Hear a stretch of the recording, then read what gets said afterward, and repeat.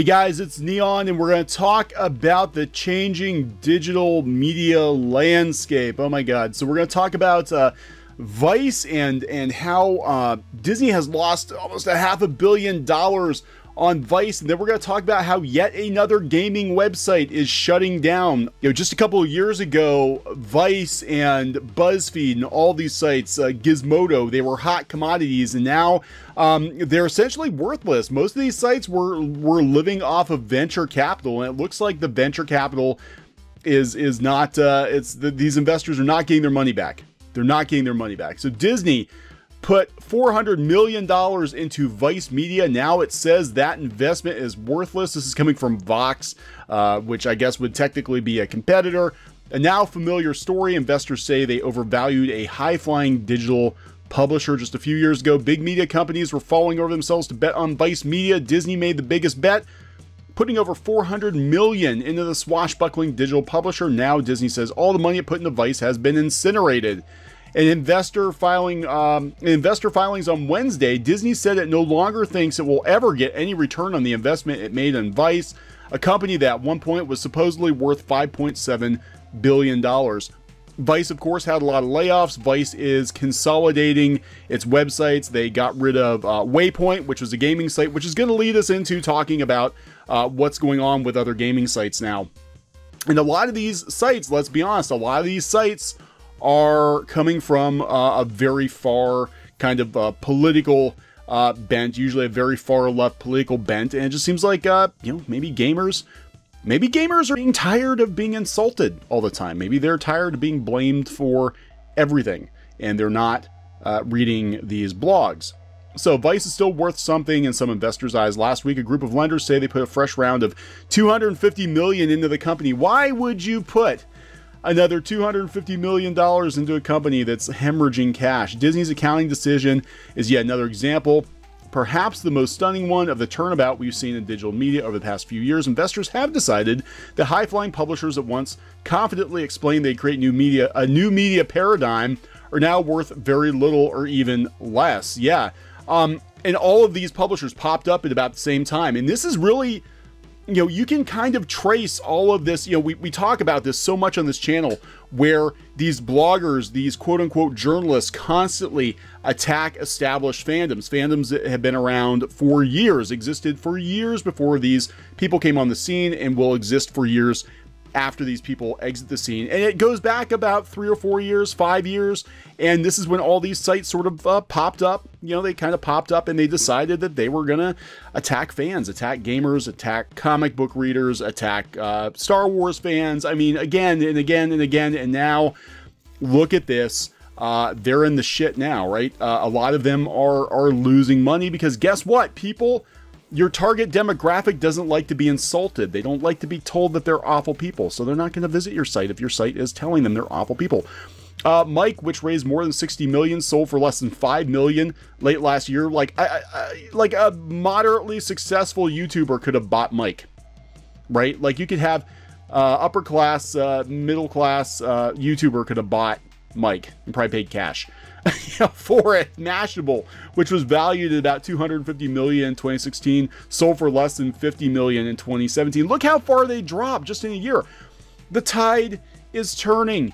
People don't want these sites. They don't want these sites, and I really expect more casualties, especially with Gizmodo. Gawker got, well, we know what happened with Gawker in the Hulk Hogan lawsuit, and what's left of Gawker became Gizmodo and got sold off from Univision because it was hemorrhaging money, and they shut down Waypoint, which was another one of these garbage gaming sites that attacked gamers and took weird political bents, and it's just all gonna come to a head pretty soon. And I think we're gonna see more comic book blogs go this route too, because they're dealing with such a smaller number of people and advertisers. I think we're going to see sites like, the Mary Sue and Bleeding Cool and some of these other pop culture news outlets eventually fold in the next couple of years. As my personal opinion, I think we'll see more fan-centered sites pop up, and I think we'll see a rise in the influence of YouTubers covering pop culture news for fans, by fans, for fans. The properties formerly known as Gawker, yeah, plus The Onion just sold for prices likely well below $50 million. Univision, the TV conglomerate which sold them off, had paid $135 million for Gawker in 2016. We don't know yet the value of Comcast, which the value that Comcast put into Vox. They put in $600 million into Vox and BuzzFeed over the past few years. Now those two publishers are not worth it. It's a reasonable bet that Comcast thinks they're worth less than they were worth in 2015. Yeah, and this is how this works too. People, like, look, Comcast and Disney have their fingers in so many of these blogs. There's so many of these blogs. If you follow the money, you will see that even if they don't own a blog directly, they might own a stake in it through another company. They might be Access Media. I mean, this is the way this works. These mega corporations are investing in new media to promote their products. Nerdist is owned by Legendary Pictures. It's basically a mouthpiece for Legendary Pictures. ComicsBeat, we talked about that the other day. Now, ComicsBeat was for years independent, but now they're owned by LionForge, and LionForge and Oni, combined, and they do give a disclaimer that they're owned, by that company. But again, it's like, here we have a comic book publisher owning a comic book blog, and we have movie blogs owned by movie studios. I mean, this is the truth. This is why, you see a lot of the articles you see, and usually, there's something behind when there's an attack on a fandom. Sometimes it's just weirdo people saying weirdo things. Sometimes there's some kind of like a Machiavellian business deal going on there too, where they're trying to discredit a competitor's film or boost their own film or make a certain segment of fandom look bad because, they're trying to go after another segment. I mean, there's all kinds of stuff going on behind the scenes, but it's turning out to all be bullshit. And these sites cannot survive because they're not real. They're not appealing to real people. They've been propped up with venture capital and for so long that they just cannot survive when they actually have to go out and find advertisers because nobody wants to really go there, right? So all these companies have different stories.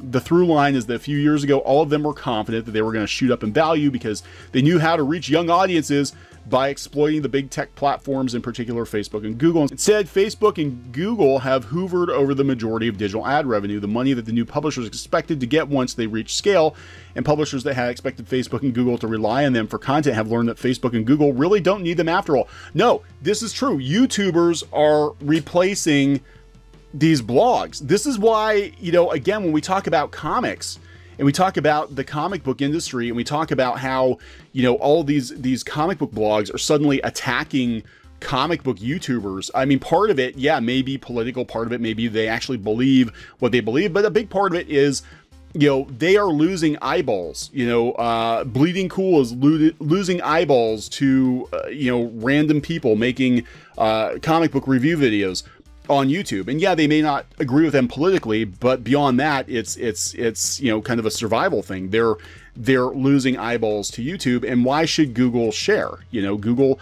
already with YouTubers, they take half of your money. It's a 50-50 split with YouTube and creators, and they really, don't need they don't need these blogs to try to get in. You look at some of these blogs and you look at their YouTube presence, and it's pathetic because they're trying to get people to go to the blog and it's not working. I mean, honestly, a lot of YouTubers who cover the stories and they pull up articles like this, they are probably making more money off of a video talking about a dumb blog article than the blog is actually making themselves.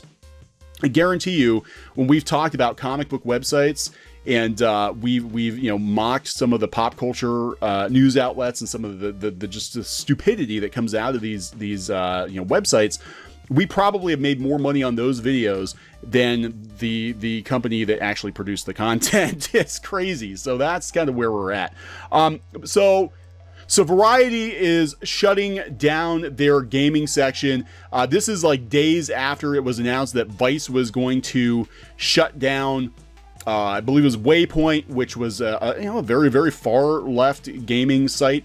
Vice obviously is having trouble here, but this version of the story coming from One Angry Gamer, and they link to Bleeding Cool, so I'll kind of go through both here. Variety has plans on axing its gaming section consisting of Brian Crescente and its freelancers such as Michael Feuder once E3 wraps up, so they know they're going away. The news was kept under wraps until the editor over Variety's gaming section outed the news via Twitter. Bleeding Cool caught wind of the tweet that was posted on May 10th. And this sucks. I have been there. I've been there knowing that layoffs were coming and wondering if I was going to be part of it or not, especially if you're in a like a management position and you have access to the financials. And you look at the financials and you're like, oh my God, I see exactly where this is going, right? And so this is Crescente? I don't know. I see word getting out about Variety Gaming. Good news, bad news. We're going to have some great E3 coverage this year. I will no longer have a job the day the show ends. Ain't no party like an E3 party, so I hope he parties hard. I don't know where he's going to go. Hopefully, you know, these people find jobs elsewhere. But given that journalists are losing their jobs left and right, I find it, you know, it might be unlikely. I don't know. I can't say what the future holds for gaming at Variety, but I will say that if you're looking for excellent writers and reporters, all the freelance writers I worked with are exceptional. Yeah, join the club. I mean, Waypoint just laid a bunch of people off. We've got, you know, over in comics, you know, Lionforge laid a bunch of people off. I mean, these people are losing jobs like crazy because they can no longer be propped up by venture capital. So, as pointed out by Bleeding Cool, he joined Variety's gaming channel last year in 2018 after Rolling Stone's Glixel closed up shop. So Rolling Stone shut their gaming site. I didn't know Rolling Stone had a gaming site. Why are all these publishers like, gaming is hot, we need to get some of that, you know? And they just can't do it. They can't do it. Okay, so Rolling Stone launched Glixel in 2016. They did not last long, and then began winding down its operations by laying off all the staff in the San Francisco offices in 2017. Wow. By late June of 2018, Rolling Stone had shut it down. Crescente tried his hand at Variety's gaming section, but despite getting premier spots on the front page of Google News and the Google search engine, as well as breaking various stories that were linked by all the major gaming outlets, it still wasn't enough to keep this section alive. This has become an increasing trend in recent times, with Vice also folding Waypoint recently, among other verticals, and Gizmodo Media, or Geo Media, whatever they're calling it now, also laid off staff after recently purchasing the Gizmodo branch of websites from Univision, including Kotaku. And I think Kotaku might be next on the chopping block. I can see them winding down Kotaku because I don't know. I have a hunch. There seems to be a trend lately where a lot of gaming websites are shutting down or trimming down. It looks like a lot of the anti-consumer sentiment these outlets propagated back in 2014 is now coming back to bite them hard in the wallet. Yeah, that's really when a lot of this started. 2013, 2014, these sites have been living on venture capital. You know, usually you get about 5 years. If you can't turn a profit in 5 years, you get shut down. And everybody was betting on these websites that they were going to sort of tame gamers, and we see it with comics too. They're going to tame comics audiences, and we're going to, you know, turn them into a kinder, gentler, kinder, gentler demographic, and they rebel. You know, gamers have always been a pretty tough lot. Comic book readers, not as much, but I think they're getting there. I think they're starting to push back much harder.